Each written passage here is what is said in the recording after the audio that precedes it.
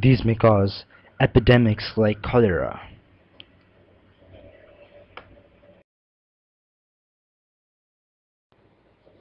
They are called as genus Vibrio. They have certain general characteristics. They are comma-shaped gram-negative bacilli. They have active darting motility.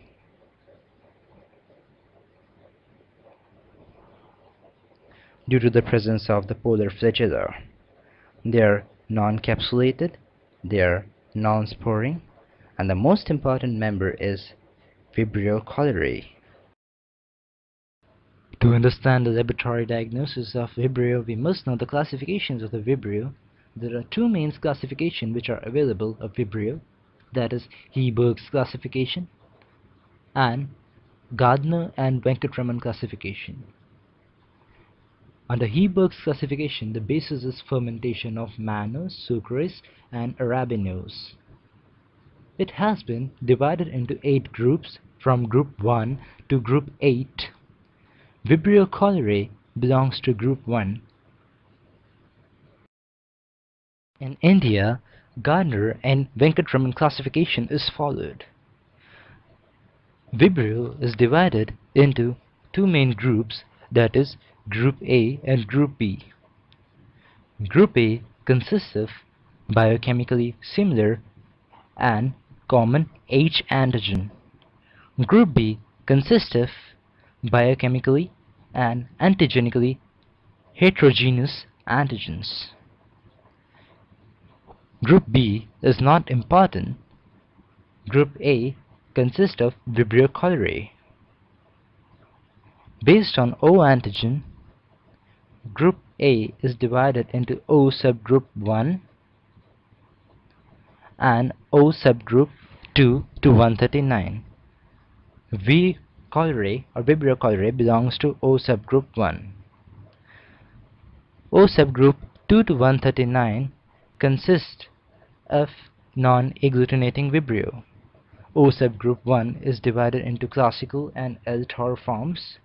Classical are non-hemolytic, whereas L-Tor are hemolytic. Then classical has been further divided into Ogawa, Inaba, and Hikojima serotypes. Similarly, L-Tor has been divided into Ogawa, Inaba, and Hikojima serotypes. General characteristics of Vibrio Cholrae. They were isolated by Robert Koch. They are comma-shaped gram-negative bacilli. They are arranged in parallel rows in smear, which give rise to a fish in a stream appearance. They have active darting motility. They are aerobic, non-fastidious, that is, they can grow in ordinary media. The growth is better at alkaline pH, that is 8.4 to 8.6, which is used in preparing selective media for Vibrio. Discussing the pathogenesis of cholera.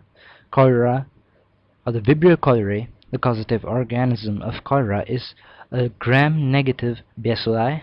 It has certain virulence factors. The most important is the motility.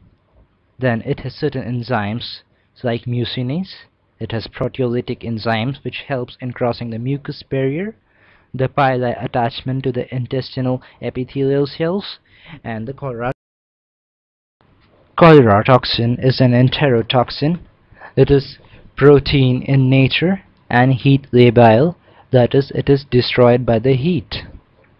It consists of 2 fragments, A and B.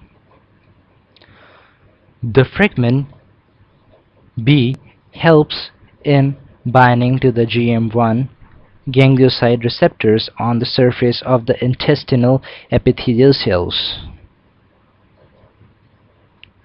Fragment A is active and it enters the cell. It activates the cyclic AMP concentration in the cells, since adenylate cyclase increases and it causes the hypersecretion of water and electrolytes into the lumen of the intestine, which lead to the profuse watery diarrhea. Source of infection is water contaminated with Vibrio Cholrae. Mode of transmission is by ingestion.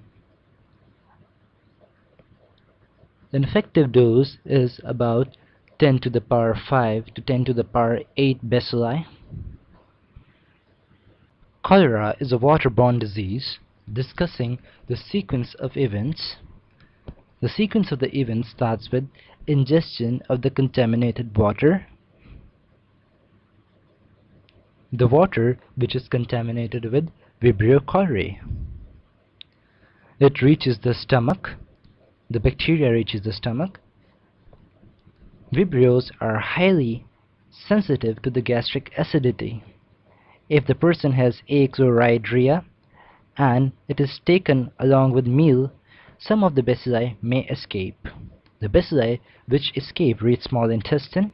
They penetrate the mucous membrane. They attach to the epithelial cell surface.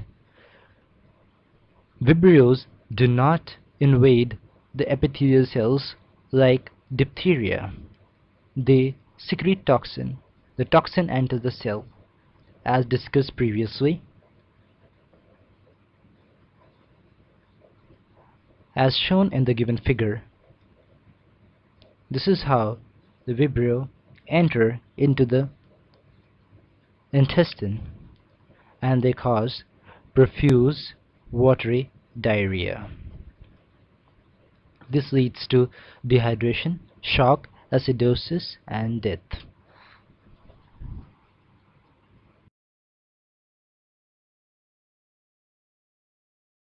Discussing the clinical features of Vibrio.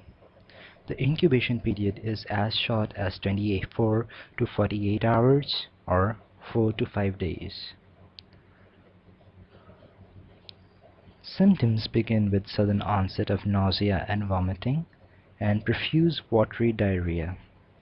No abdominal pain, cramps, and discomforts are felt. Diarrhea is effortless and painless. The person may pass 10 to 30 liters of watery stools per day. Clinical features continued. The stool in the cholera is called as rice water stool, which is a colorless fluid with flecks of mucus in it. If not treated, the water loss is pretty high. Discussing the laboratory diagnosis, the samples collected include the liquid stools through a soft rubber catheter into the rectum, collecting fluid, and stool in a sterile container. Rectal swab may even be used.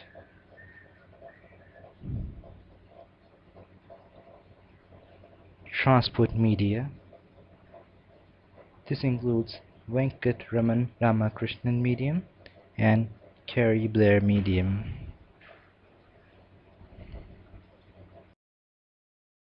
Under microscopy, we shall discuss the unstained preparations, which include hanging drop preparations.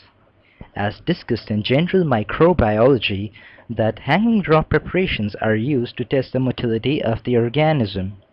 Here, the active darting motility of the organism is seen under hanging drop preparations. Besides this, there is an immobilization test using dark ground microscopy. Here, one drop of liquid stool is placed on a slide and observed in a dark ground microscope for motility. If the darting motility is seen, one drop of specific antiserum is added. If motility is inhibited, after adding the antiserum, the test is positive. This is a rapid test for diagnosis of cholera. Culture for stool sample of Vibrio Cholrae. It is done by two ways: direct plating and enrichment broth. Under direct plating, we have nutrient agar, McConkey's agar, blood agar, TCBS or thiosulfate citrate biosalt sucrose agar, Monser's gelatin torocole tellurite agar. Enrichment broth include alkaline peptone water at pH 8.6, which is heated at 37 degrees C for 4 to 6 hours. Then hanging drop preparations, dilute carbon fusion is added, and subcultures is done by the same methods. Then they all are incubated at 37 degrees C and identification of the suspected colonies is done. Discussing the characteristic of each agar. Nutrient agar. In this, translucent round colonies are formed with bluish tinge, which are seen in transmitted light as seen in the given picture.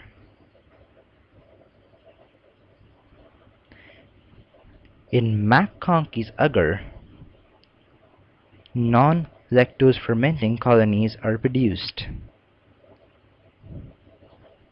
Under blood agar, round, translucent colonies are produced. Hemolysis may be there or not.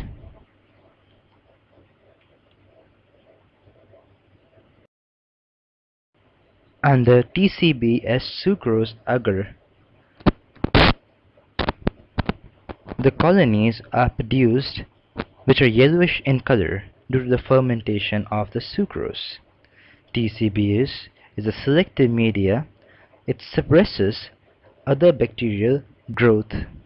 Hence, it is very important.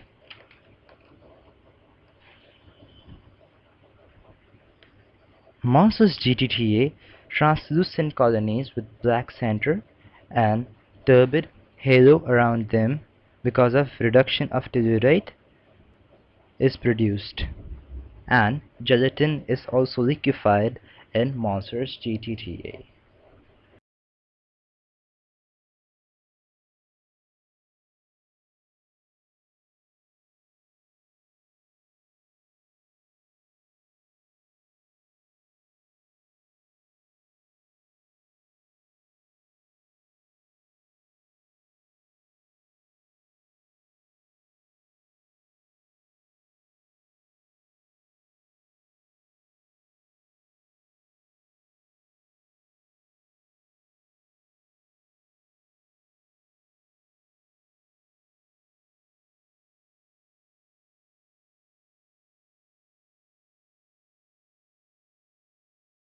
There are two tests which helps in diagnosis of cholera.